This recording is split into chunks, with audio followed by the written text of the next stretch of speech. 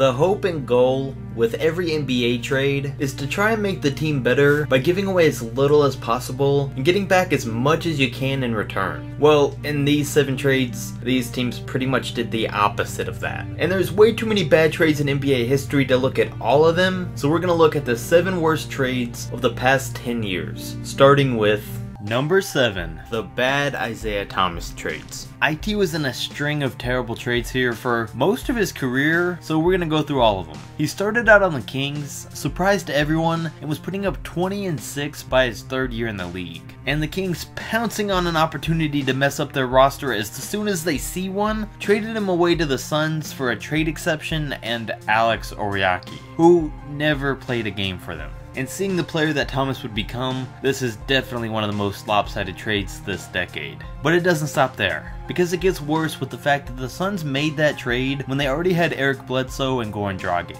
So now they had 3 starting caliber point guards, and when it shockingly didn't work, they traded Thomas, who had just put up 15 a game for them coming off the bench, for Marcus Thornton and a 1st round pick. And I mean, that's not as bad because of the pick, but it's still bad. And his lopsided trades continue with number 6, when the Cavs traded Kyrie Irving to the Celtics. But this time, Isaiah Thomas is on the other end of the bad trade, when the Celtics traded him along with Jay Crowder and a 1st round pick to the Cavs in exchange for Kyrie Irving. Now, Kyrie demanded to be traded before the 2017 season started, and that put Cleveland in the hot seat, which meant that they had to find a trade that would keep LeBron happy and quick.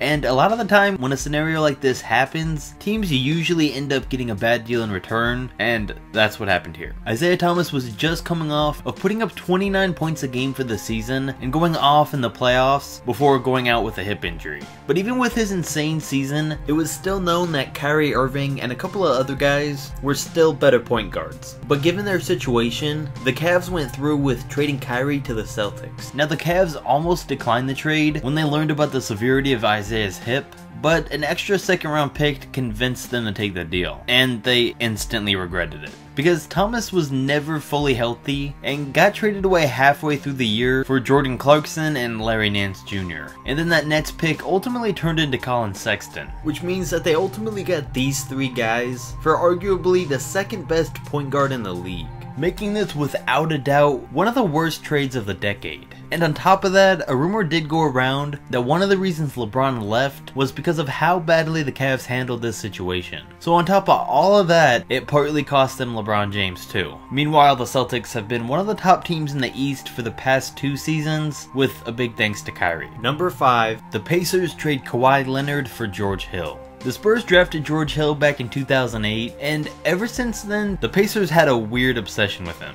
They tried to make a trade for him that season, and that failed. And then in 2010, they almost traded away the 10th pick in the draft for him, but instead decided to take Paul George. So for that season, the Pacers had Danny Granger and a young Roy Hibbert, Paul George, and Lance Stevenson. But throughout the season, their one main weakness was at point guard. So during the 2011 draft, with the 15th overall pick, the Pacers picked Kawhi Leonard and immediately traded him to the Spurs for Hill. To think that that Pacers team could have added Kawhi Leonard is insane. But instead, as we all saw, George Hill played for the Pacers for 5 seasons, averaging 12 points and 3 assists a game, and was never able to help the Pacers dethrone the LeBron-led Miami Heat. But on the other hand, for the Spurs, Kawhi Leonard quickly became one of the best players in the league, a 2-time Defensive Player of the Year, consistently showed up in the MVP race, averaged over 25 a game in his best season there. Oh yeah, and was the guy on one of the teams that could actually stop LeBron James in the Heat when the Spurs won the championship in 2014, and Kawhi won the Finals MVP award. Now, of course, the Spurs were a much better team than the Pacers, but you still gotta wonder if the Pacers could have stopped the Heat in those close Eastern Conference series by adding one LeBron stopper in Kawhi Leonard. Number 4, James Harden gets traded to the Rockets. We all remember the days where Kevin Durant, Russell Westbrook, Serge Ibaka, and James Harden were all on the same team.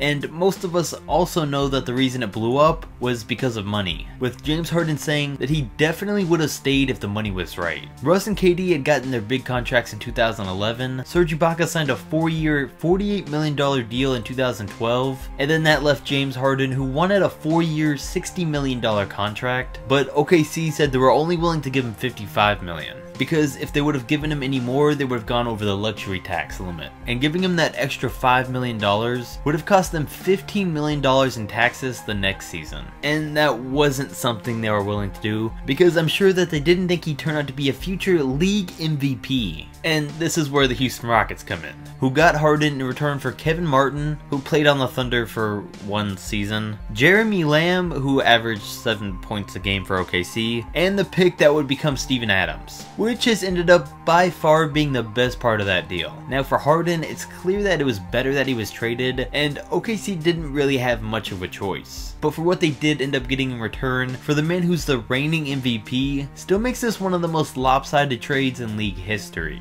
Number 3, the Clippers trade away the Kyrie Irving pick. Now this is a terrible trade that I forgot actually went down, and honestly could have cost the Clippers a championship.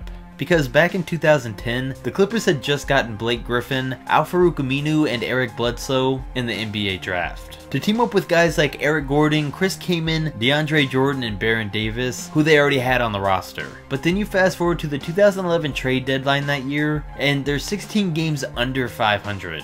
And then they go and think that it's a good idea to trade their unprotected first round pick for Jamario Moon and Mo Williams. Well, it was a terrible idea, because those guys barely made any difference on the team, and the Clippers ended up finishing with the 7th worst record in the league and clutching the first overall pick in the draft, which because of that trade went to Cleveland, who picked Kyrie Irving. Now if the Clippers would have kept that pick, they wouldn't have felt the need to correct their mistake and trade Gordon, Kaman, and Aminu for Chris Paul. They could have teamed Kyrie up with Blake and kept those 3 guys to trade for another star. But instead, they just had to have Mo Williams and Jamario Moon. Number 2, the Nets lose out on Damian Lillard. In the 2011 lockout season, the Nets had Brook Lopez and Darren Williams leading their team, but they were trying to go from a bad team to a playoff team. So at the trade deadline, they were planning a big offer for Dwight Howard, but he unexpectedly committed to staying with the Magic for the season. So since they couldn't get him, they started looking around the league for other additions they could make to the roster.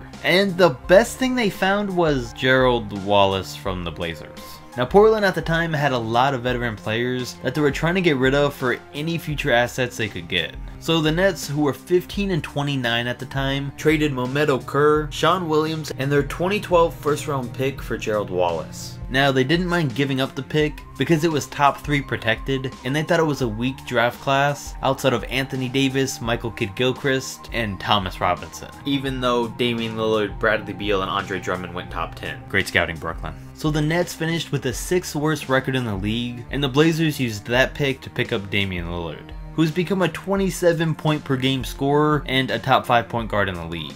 But instead, the Nets were happy with Gerald Wallace, who they offered a 4-year, $40 million extension after the season, along with a max $100 million deal to Darren Williams right before his game started declining. And if all of this wasn't enough, it was nothing compared to what they'd do next in 2013. Number 1, when the Nets traded for KG, Jason Terry, and Paul Pierce. Now if that last one wasn't painful enough for Nets fans, get ready. Because as a lot of us know, this one isn't just one of the worst trades of the decade, it'll always be remembered as flat out being one of the most blatant worst trades of all time. So by the 2013 offseason, the Nets had Brook Lopez, Darren Williams, Joe Johnson, and the previously mentioned Gerald Wallace on the roster, while the Celtics were seeing the end of their dominance as a Big 3, or Big 4, come to an end with Ray Allen leaving the team, and Paul Pierce and Kevin Garnett aging well past their primes. But seeing how the Nets just moved to Brooklyn, and were New York's newest team, Nets management felt that they needed to create a buzz around them to help them compete with the Knicks. So for a 37-year-old Kevin Garnett, a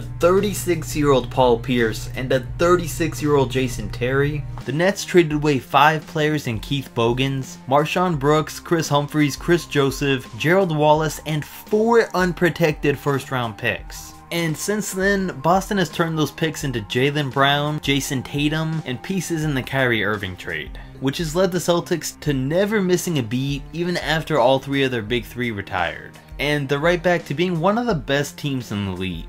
Meanwhile, the Nets' Big Five, shockingly, didn't work out. And Paul Pierce only played on the team for 1 year, and Garnett only did for 2. And the furthest all of that got them was a single win in the second round against the Heat. And they're still feeling the effects of this today, and they will be for many years to come. They haven't won more than 28 games in a season since 2015, and while they currently do have some solid young players finally, they're still one of the worst teams in the league. Now, if you enjoyed the video, definitely comment and let me know, and comment which trade you think was the worst, or any terrible trades that I might have missed out on. Don't forget to like, subscribe, and I'll catch you next video.